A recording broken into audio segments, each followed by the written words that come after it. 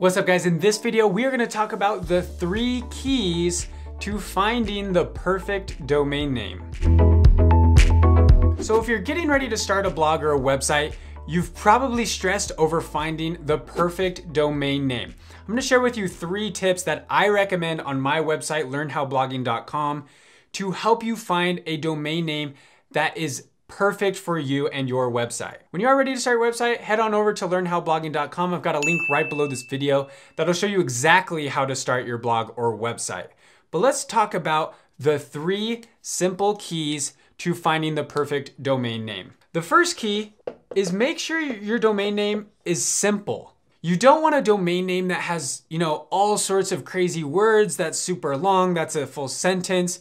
Keep it short and sweet. Remember, the easiest way to remember a domain name is if it's simple. Think of all of your favorite brands and businesses. A lot of their domain names are 1 word, maybe 2 words, maybe 3 words if they're simple words. But you don't see a lot of domain names out there that are a full sentence. So try to limit your domain name to as few words as possible to get your point across.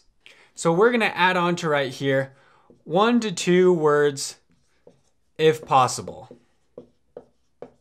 All right, the second key to finding the perfect domain name is look for a domain name that is easy to spell.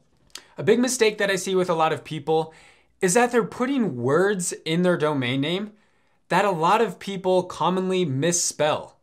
So don't put in words that you yourself have to think about to spell correctly.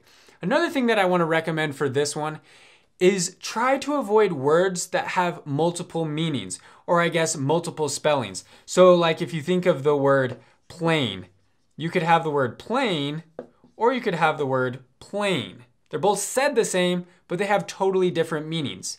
But if you're out and about and you're telling someone, hey, go check out my websites, plainjane.com, people aren't gonna know which way to spell your blog unless you tell them, hey, go check out my blog, plainjane.com. It's P-L-A-N-E Jane.com.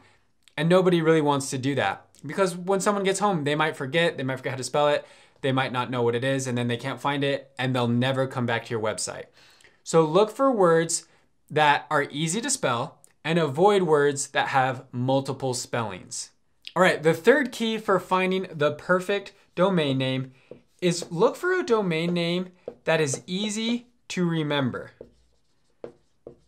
This kind of ties in with simple and easy to spell, but find a domain name that is easy to remember, that you can tell someone once and they'll never forget it again. If you have funky words, funky spellings, it's confusing, then it's gonna be really hard for people to remember. But if you can come up with simple words, simple meaning, easy to remember, like learnhowblogging.com, you learn how to blog, learnhowgroup.com. Some of the big brands out there, amazon.com. You hear it once, you really never forget it. So try to find a domain name that is easy for you to remember. These are my 3 keys to finding the perfect domain name. I've got other videos on my website to show you exactly how to buy a domain name and my recommended method for buying a domain name.